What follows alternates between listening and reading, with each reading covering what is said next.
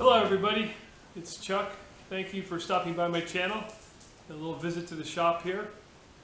Well, this video is called Educated Minds, and as you can see, I've got the lift table back apart and turned back over, and I'm calling it Educated Minds because I've got a lot of viewers, and a lot of viewers are smart, and they made a lot of good comments. I printed some comments here, and out of these 40 comments, 20 expressed issue with the way that I had used the pressure bolts to mount the cast iron table to the lift table. And actually, before I went through with my install, I had my good buddy Carl, and I don't mean to throw Carl under the bus here, but I had Carl come by and we kind of reviewed it and talked about it, and I think I talked him into my idea. I think he was tired and just said, yeah, that's okay. And I had all my reasoning why. But reading the comments, good valid comments, and so we're going to do some repair.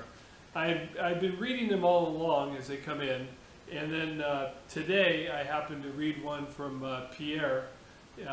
He's up in Canada, and it was one of the last comments, and I went, you know, Pierre, you're right. And I came home and took a look at it, and we'll go over there and we'll have a little discussion about it. Didn't get much done on Saturday.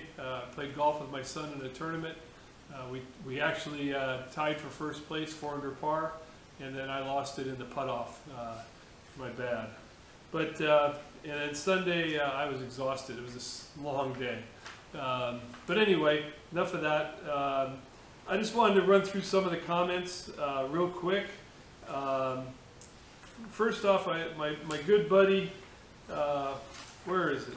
Harold, Amateur Redneck Wood Shop, and I gotta find it. Harold's a good friend, and oh, come on, let me find it. And his comment, here it is. Great work on the most part. I'm going to break my rule that I don't armchair supervise, but I'm concerned about this and cannot keep my mouth shut. We can stop right there. Comments. I want anybody and everybody to say what they feel, what they see, what they think. Communication is learning. Hey, I may not like what you say. That's okay. I don't take it to heart. I take it to heart to learn, but I don't hold it against somebody for something they say. I mean, his comment was positive in the sense that he didn't feel that it was a good attachment and didn't want to see that I got hurt from it. And that was basically comments from the 20 people out of 40 that said, hey, you know, take another look at this. And they had different ideas. I like Brian.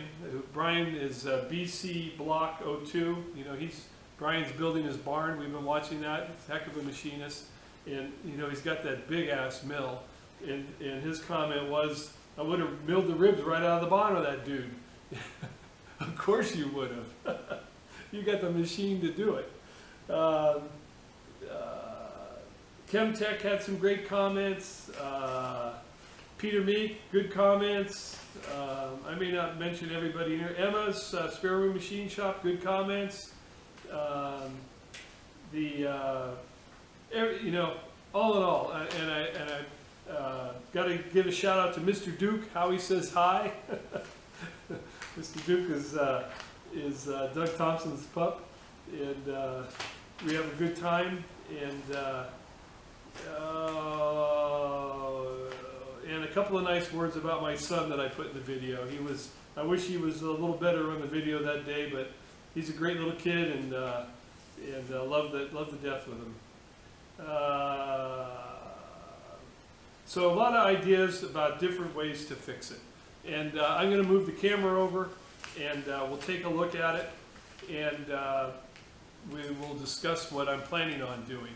It was kind of fun using a hoist and lifting the tabletop over by myself. making sure I didn't create a problem as I did it. And along with this video being called Educated Minds, at the end I got a quiz for everybody. And it'll be like, it's a little PowerPoint movie, 13 questions, 14 questions. I had an idea for the Summer Bash, which is coming up in a couple of weeks. And if you guys haven't registered and there's still spots, try to get there.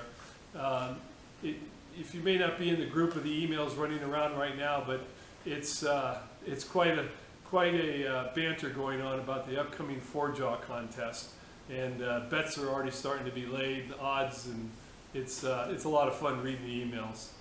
But with that, Educated Minds, so I was putting together what I thought would be a fun little contest of a quiz for a prize. And I had it figured out, and I actually devised the sheet, and then I was going to have it where it was a punch card, and then I would have a very simple way of checking the punch cards, and ended up with enough stuff going on there, I opted not to do it.